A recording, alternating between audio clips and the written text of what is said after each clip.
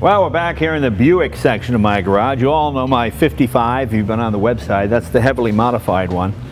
This is my 57 Buick Roadmaster right here. There's the ad for it right there. The proud choice of the man who carries success with ease. You recognize that guy driving? That's me and my wife. I put ourselves in the ad. I always loved these ads from the 50s. The people were so tiny and the cars were so enormous. Like the cars weren't big enough already, they have to make the people extra tiny just to make the cars seem even more massive. But it has all these kind of goofy features. Safety news, only Buick has the safety minder. A device that's a great boon to your safety. There's a little thing on the dashboard. You'd set it to what speed, and when you hit that speed, it'd go like a buzzer would buzz, like telling you to slow down. Yeah, huge boon to safety. But that's just one of those gimmicks. And there's your motor right there, 364 cubic inch, 300 horsepower. It's really a fantastic car. The nice thing about this one is, this is a 100% original car. You know, restored cars are fun, but they're only original once. Now this one doesn't look as nice as some of the other stuff in the garage. It's because I really haven't touched it. It's a California car. It's only been in one tiny accident right after it was bought. One of the fenders was dinged. I got it from a guy who got it from the original owner. The upholstery is 100% original. And you know, nothing drives like a nice original car. Everything is just sort of bedded in. I mean, I'll show you something funny on the other side here. Oh, it's right here. Here's where it is. The original owner of this car, every week he took it to the car wash and the brushes would come down and dry the car off, and after like 40 years of that, it just took some of the paint off. It's too nice to restore. I just like to keep it original. Take a look around. It's got your big fuel door where it says fuel. Just put massive amounts of what appears to be jet fuel, but it's really a high octane. I think this thing is 10.5 to 1 compression. As you can see, it's the 50s. There's a lot of chrome. And it's got the Dynaflow transmission. You know, the Dynaflow got kind of a bad rap because people call it the slush-o-matic, and it certainly was true, but it doesn't get much smoother than this. You know, Buick kind of invented the term boulevard ride. You just kind of coast along, you know. And when you put that Dynaflow down, it never really shifts. It just kind of, it feels like one of those modern CVT transmissions. It just kind of, and you just keep accelerating.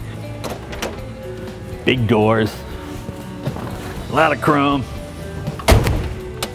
That's a horn. People get out of the way. Little gimmicks like you hit the gas pedal to start it.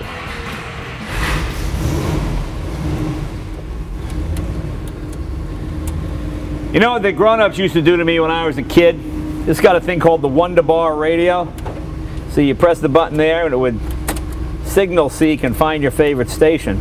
And there's also a button on the floor. And when you press it, you see, it would also find the station.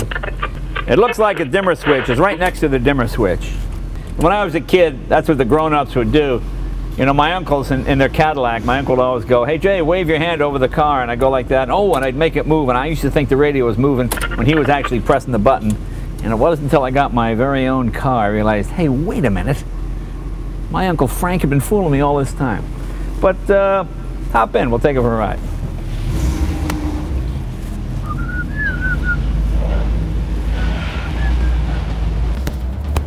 I like the car. Hey, thanks. That guy said he liked my car.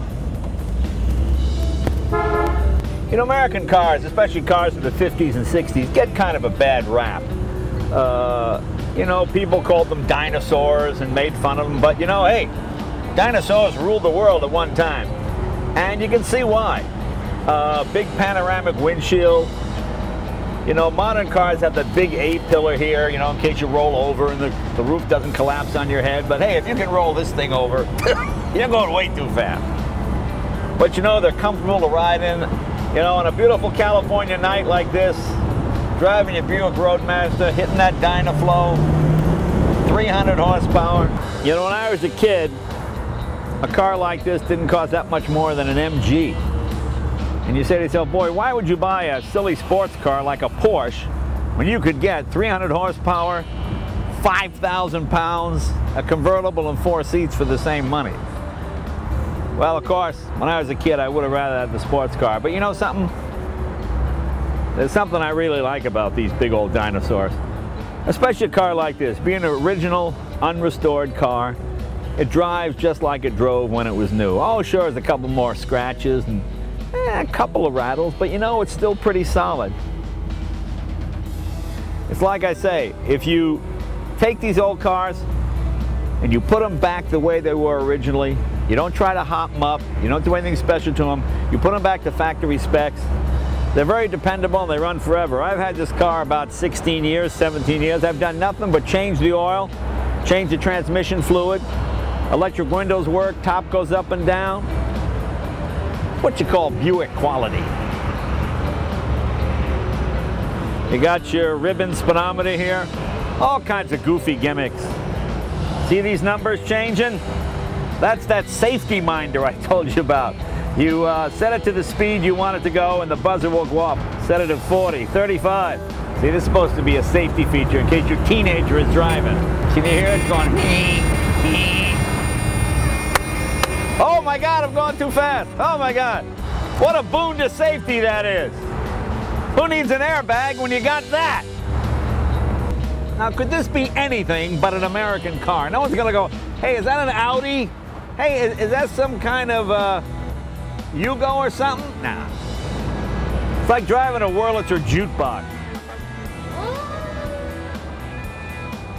You know what I like about this car? It's like a comfortable pair of shoes. It's not the shiniest, and it don't look the best, but it just feels right. Everything is nicely broken in, exactly as it left the factory. It's only got 78,000 miles on it. You put your foot in it, it just goes. I don't think I'll ever restore this car. I'll fix it up, but I just want to keep it the way it is. My boon to safety.